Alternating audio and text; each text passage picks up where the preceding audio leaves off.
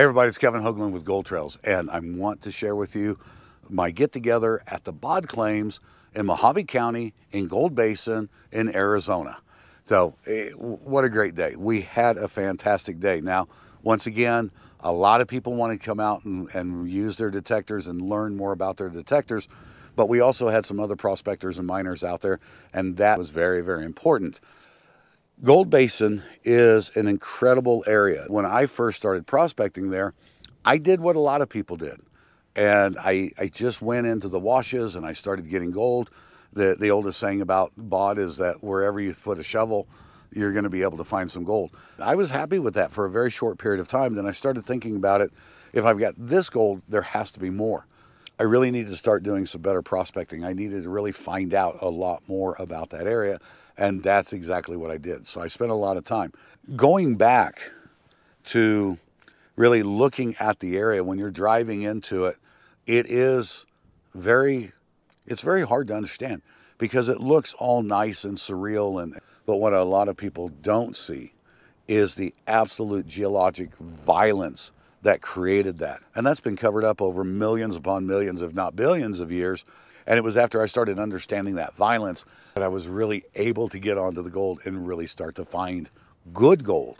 And there are a couple of very big key indicators that are all over Gold Basin, not just on the BOD claims, but all over Gold Basin. And that's what's created commercial mining operations in the past. There's a lot of people that are out there that have claims, that have plans of operations, and they're out there digging on those claims. They're doing an incredible amount of work, and they're using the same knowledge and things like that I picked up years and years and years ago by just trial and error. The whole idea is to eliminate a whole lot of that trial and error and give you the tools that you need to get out there and get on some gold. The real purpose behind the Gold Trails is one simple thing: ask you to look at the ground and the world a little bit differently.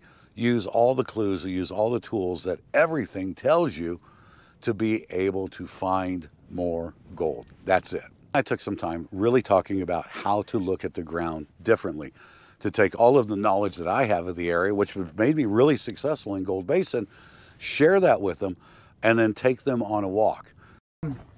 For those of you that are new to desert prospecting, for those of you guys that want to get set up, go. I'll be around. We'll get set up. But I'm also want to do a little walk just around this area and kind of give you a better idea of what it's like to look at desert prospecting and different things like that. So, but I don't want to take from your time of getting out here and getting onto some gold. But if you haven't done this, I really feel like you need to at least take a little bit of time. Let us walk through here, look at the different mineralization and things like that, and kind of get an idea. How many are in on that one? Okay, so I'll tell you what, let's separate. Hold it. How many hands was that? Okay, it's everybody. Okay. On the walk, we looked at a lot of different things. We looked at how the floodwaters had moved through there, and I was showing people how to look at the debris. Something as simple as desert grass packed up around the base of a cactus to show the height of the water, and then also how to track and see how that water was moving to see if it was moving anything down through there. And you can take those little things, do a little testing and sampling, and see if you've got gold. And if you do, then you start tracing that back. Now, fortunately, we were able to find 2 pieces of material, which this material right here changed my life as far as hunting Gold Basin is concerned, and especially the BOD 10 and 11s. A lot of people would consider this as a conglomerate, but it doesn't necessarily fit all of the category of conglomerate because it's all angular. And what's really classified as conglomerate is the rounded pebbles and so on like that that are formed during water events or alluvial events and so on like that. And then everybody considers this as a breccia. And these are the tools that I used and found years and years and years ago that really helped me out. If I'm walking down a wash and I'm just looking at all the material and looking to see where I might be able to find gold, well, if this is sticking out of the side bank, and it doesn't matter if it's a foot from the ground or 5 feet or 10 feet up if I'm in a deep wash, where that material is, that tells me a lot. And I will go to that material and I will start testing and sampling above it, not below. I will test above it because I've done a lot of testing below, and yeah, I'll get onto some gold, but this is simply a false bedrock. And it follows a lot of the bedrock that's in there. Now, does this carry gold? It absolutely does carry gold in some instances. Not all the time, but a lot of times out there you can find gold, but it's tiny. It's generally not deposited in a way that is going to offer you anything. I really want to work the material that's on top of this because of the millions upon millions, if not billions of years that followed this material, this breccia coming in and forming, just the natural decay and everything else that came down through there, through either water events or a really fast moving alluvial fans and so on like that. So I will always look for this. This is one of those dead giveaways. And I'll work the material above it because, again, acts as a false bedrock. And because of the way that this laid in, I have found in most places as this moved in, and let's say that it is filling a dip that's absolutely on the bedrock, this had a tendency to pick up almost all of that gold and move it. And sometimes it got conglomerated into this, and other times it just got pushed, and then that became some of the just natural placer deposits that are out there. Now, there's a lot of hard rock mines in that area as well, and most of them were founded on vertical veins with slight dips. So that tells me even as this material came in, it was ripping verticals, ripping these gold quartz bearing veins and just stripping those out and depositing in this, or not depositing it in and just moving it around. I mean, we weren't around billions of years ago, so we can only speculate on everything that we have to take the science and we go, okay, my hypothesis is, and if you know what a hypothesis is, it's nothing more than a best guess. But this is one of the greatest tools you can have in that area because it has been a wealth of information for me. And this sedimentary rock with all of these igneous rocks and all these metamorphic rocks all stuck into it, it just tells such an incredible story about the formation of this area. Now, this is why I was concerned about this being the shortest video ever, because of living by a code of not giving up a prospector's or miner's spot that they're working.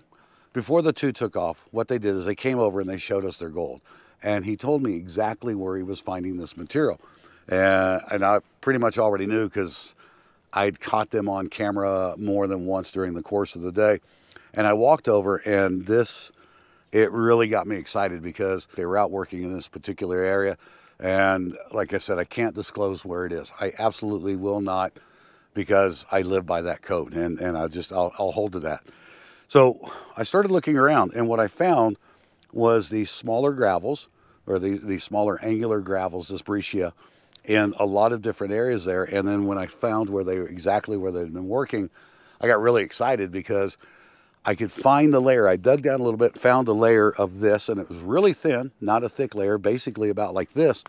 But on top of it were years upon years upon years of rounded river rock in different flood layers.